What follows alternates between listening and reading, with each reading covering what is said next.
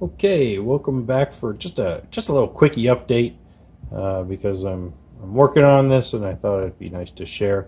So this is the system, as ugly as it looks with the wires hanging out everywhere, fully working. I've got power brick, temperature sensor right there, 3 float switches, and there's the actual software running all this stuff here, which is being controlled by the Raspberry Pi, just so you can get an idea of what this is going to be like once the build's all done. And the rest of the build videos are coming. So here we've got this is the dashboard. This is what you log into the Aquarium controller when it first starts. I'm just using a little really old crappy Android tablet. I think this thing cost me 90 bucks 5 years ago. So that's how old and junky this Pi is, or this tablet is. But here we got the temperature sensor. If I were to hold this temperature sensor, I'll give it some heat from my hand. You're going to see that there the temperature will rise. Now it only checks it every 30 seconds. So as I continue to record this video, you'll see there'll be a little spike that shows up here, and it'll do its thing. This is the equipment monitor. I have all the relays attached here. Red means it's off and green means it's on. If I scroll down here, I've got my 3 float switches, and these are their states when they're on and off, and it tells you what they're controlling and how long it controls it for.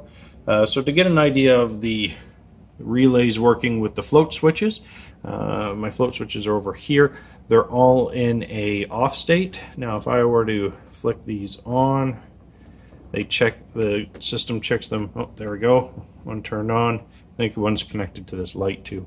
And then the relays that are connected to those float switches should flick on. Oh, did I just not turn the light on there? There we go, that's why. Let's see if I can turn that light off. If I can figure out which one of these. I think it's one of these two.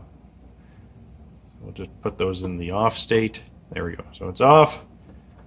And essentially that's like the auto top off. So when it goes down, it's going to tell the auto top off pump to turn on and pump the system with some fresh water from the ATO reservoir.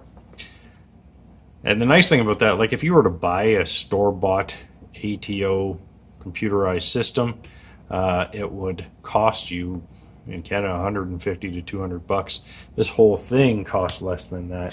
So right there you're kind of making your money just having a mechanically controlled ATO, and then all the other functionality that comes along with this with all the other controlled relays. Now if I wanted to turn some of these relays off, let's just go over to this computer, it'll be easier to see.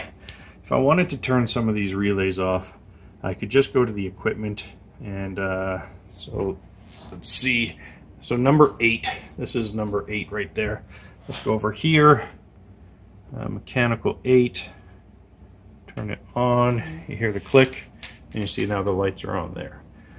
So this is a fully controlled relay, and then what you can do is you can go and you can create timers for these things.